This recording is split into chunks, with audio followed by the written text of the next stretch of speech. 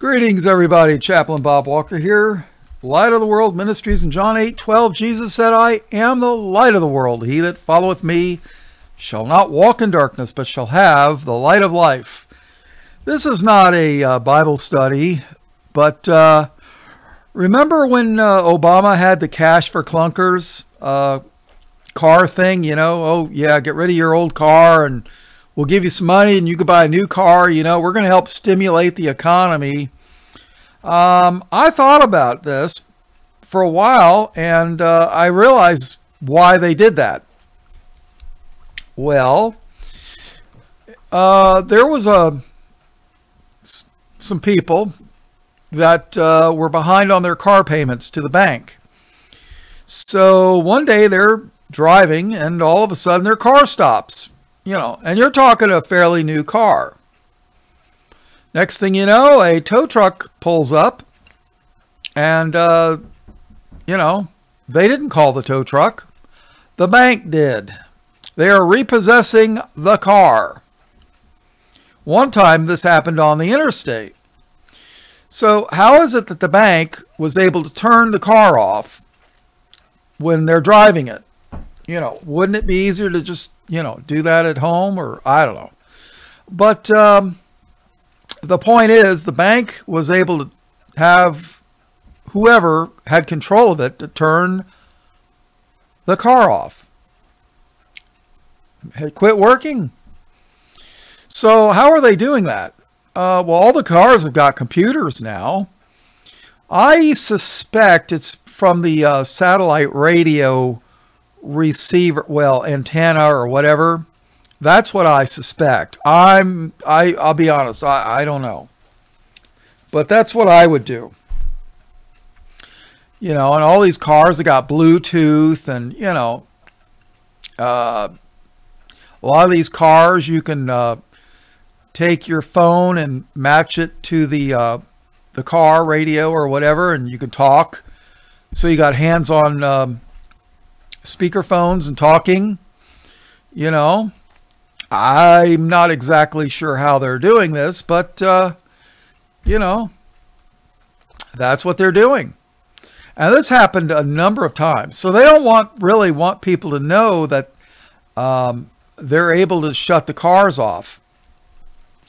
Now, all the old cars, they couldn't do this to, especially the 60s cars.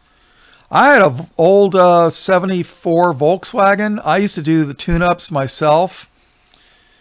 I'm not mechanically inclined at all by any means. It's just that one time I took it to the dealer, paid for a tune-up, and it was running worse than when I took it in. So after that I said, well, I'm going to learn how to do this myself. So, but yeah, we had points, plugs, a condenser, they called it. You couldn't hack that because there was no computer. No computer. Well, all the new cars have got computers. Send out a phone signal, the computer to shut down, or whatever, Bluetooth, or whatever, the sat radio, or wherever the signal comes from, and your car shuts down. You got a brand new car and it shuts down. So, that's why I suspect why they really got rid of the old cars, the old cash for clunkers under Obama. They wanted to get those old cars off the road so that when they decide to pull the plug, gee, honey, the car's not working. I can't figure it out. It's brand new, And the neighbors' cars aren't working either. Nobody's cars are working. And they could probably say, oh, it was an EMP, an electromagnetic pulse. And they'll probably blame it on Iran. Use that as an excuse for a war, another useless war. But, that's just my guess. So if you got an old clunker that doesn't have a computer in it, you're blessed. So, yeah, might be a good thing to, think about.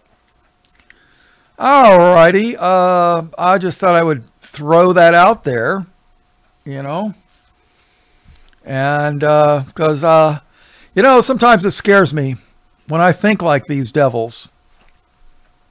I don't know. Really though, it's I honestly wonder if the Lord's showing me this stuff so that I could share it with his remnant. I don't know. Maybe. Or maybe I'm just think like the devils. I don't know. All right. Anyways, all glory to Jesus. In his precious name. Amen.